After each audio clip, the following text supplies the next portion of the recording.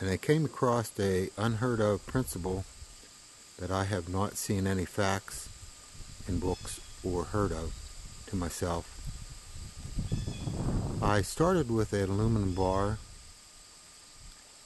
copper bar for the first experiment, and later we have an iron bar, an aluminum bar. They're about a foot in the ground. I have hooked up my meter, which is in the circuit, the ground, and the aluminum and copper being part of that circuit. Also have my oscilloscope. I have it set on the DC component. If I put it on the ground, you can see it goes to 0. So that's about right now 0.647, about 0.65. We'll write that down. That's a resting voltage.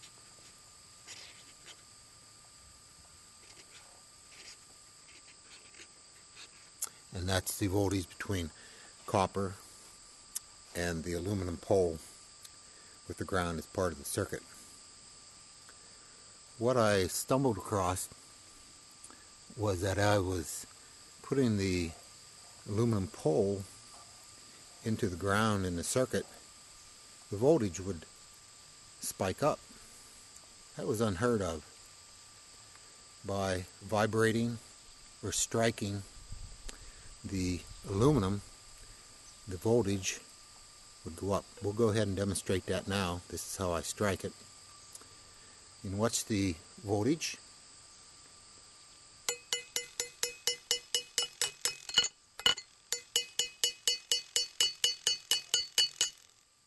Or 1.1 volts. We almost doubled the voltage by striking the aluminum. You can see how slowly it's going back down.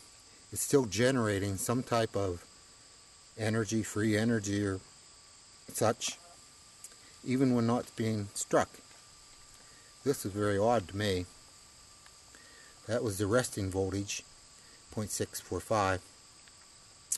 We're still at 0.745. This is still generating a type of voltage. We can also watch this on the oscilloscope, and you'll see that the voltage corresponds to the striking. Then slowly come down again. I thought at first perhaps it was some type of just making better contact from the striking. But if that was such, as soon as I would stop, it would go straight back down. But it does not. Also, from the vibration of the striking, I would think that it would have an AC component. But this is a DC component being produced from the striking, and it continues even after the striking is stopped. Now we're going to go to the copper post. I'm going to change my hand so we can do this better. I'm going to strike the copper post. Same method, and we'll watch the voltage. About 0.75.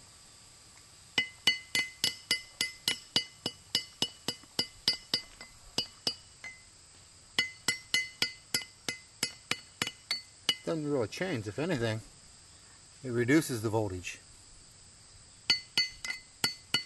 So something very strange is going on with this struck aluminum voltage. Next, I prepared an experiment with the iron pole and the aluminum pole. We'll go ahead and connect that circuit up.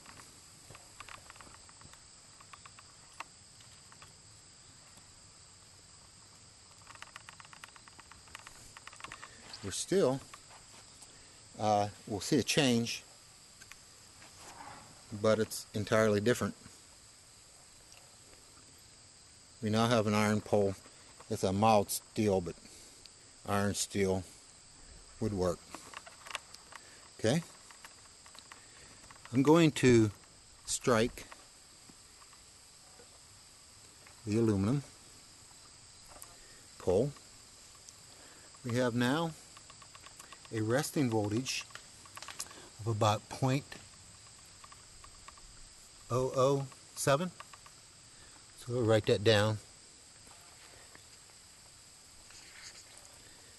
So the existing potential between the aluminum iron with the that being in the circuit is about 0.006, 0.007. We're going to go ahead and strike the iron pole first. That'll show what I'm wanting to eventually show.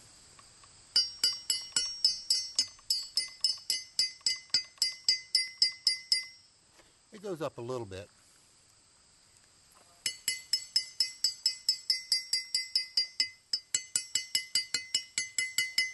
But not much. Somewhat like the copper. Now, just so you can see that's what I was hitting. This is the method. Just stay struck with the hammer.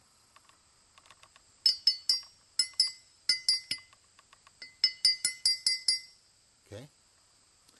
Now we use the same method. We'll strike the aluminum.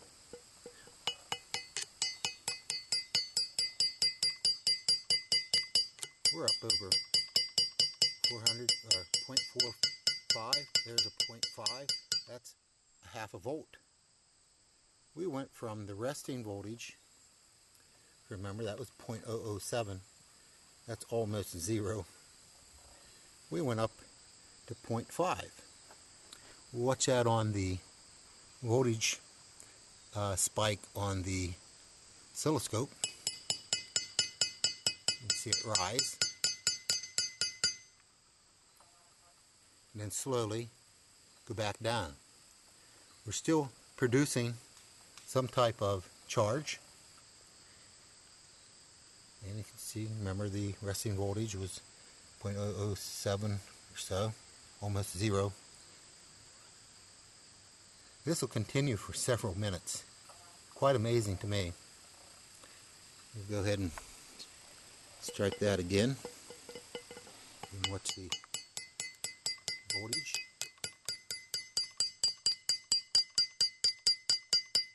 We were well over half a volt there by striking the aluminum. I've not heard of this before. It's quite a mystery to me. If it was a piezo effect, the voltage after the striking would instantly go to zero. This does not. We're going to go ahead and hook up the aluminum and the copper again.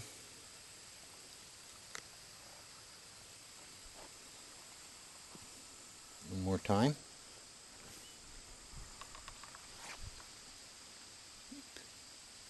Tank.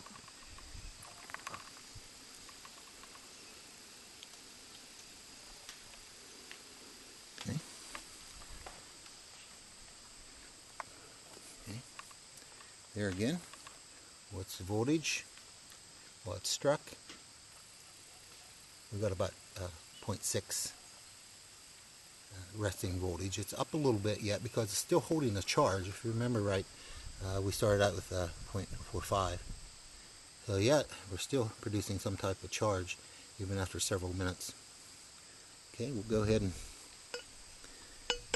strike this.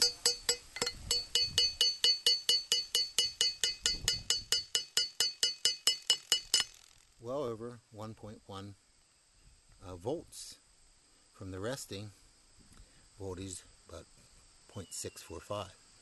So we have a gain of half a volt. So that's pretty consistent for the aluminum iron. It wasn't quite half a volt.